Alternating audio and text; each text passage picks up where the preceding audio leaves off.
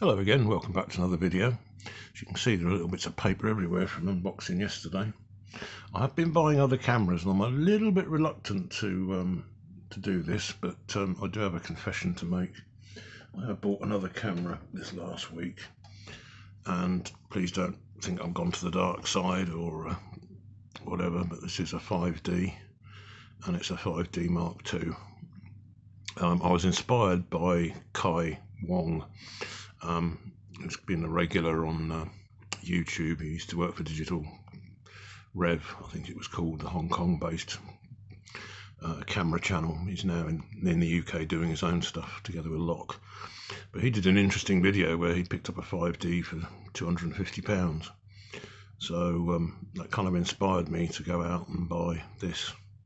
£270 delivered without the lens. Obviously the lens is something I've had for ages.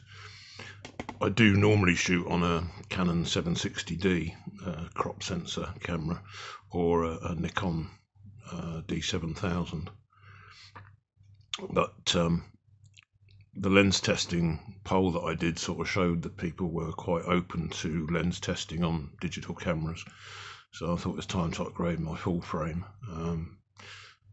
I've been using, before this I was using a 1DS Mark II and a 5D Classic, as they call it, the original 5D.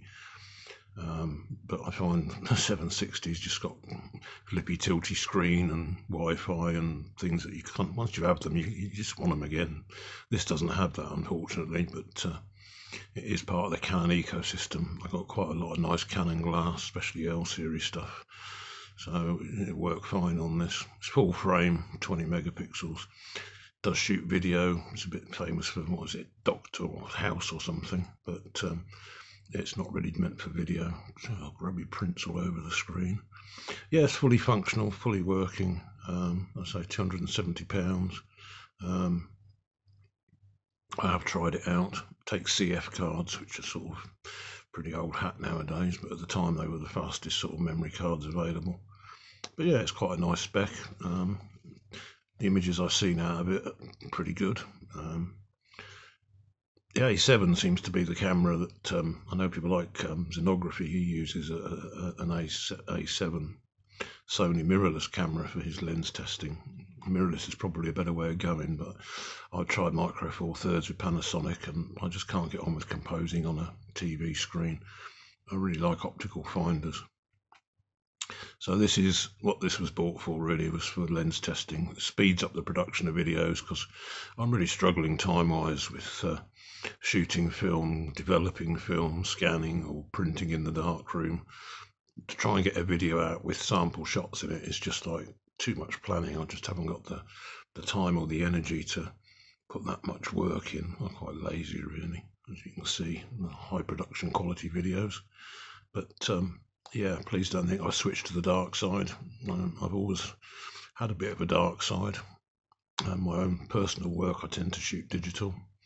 I do shoot film now and again when I get into the mood of it, but I've shot film for God knows how many decades, and it's quite nice to just point, click, view, rather than having to go through the whole palaver of developing at 20 degrees and all the rest of it. Not to say I don't enjoy film and I love being in the dark room, but like most of us, time and economy is an issue. So yeah, that was one of my buys this week. More than I'd like to pay for any bloody camera, to be honest, but 250 quid gets me a lot of film cameras. But yeah, it's worth it, I think, as an investment for the channel. Yeah, it's quite clean, quite tidy. I haven't got a clue what the shutter count is. I don't have a PC. I don't like PCs. I think I've already said that in videos before. I worked in IT and I don't care if I never see another computer again in my life. So I'm very much a phone fan. But yeah, that's my my guilty pleasure, if you like. That's my outing myself. It's not to say that these are going to appear frequently on the channel, because they're not. This is a film-based channel, but we have to be realistic. There is some digital side to things. And the lenses work fine on film cameras or on digital cameras, so I think it's the best of both worlds. I did also pick up a few other bits as well, because it's not big enough for me, so I picked up one of these things. This is a battery grip 6 for this, so that goes on the bottom, makes it look more like a well, it is a professional camera. It's as tough as old boots, but this just adds extra batteries into it. You can put 2 batteries in this, and 6 AA cells if need be. I'd rather stick with the Canon batteries, I think.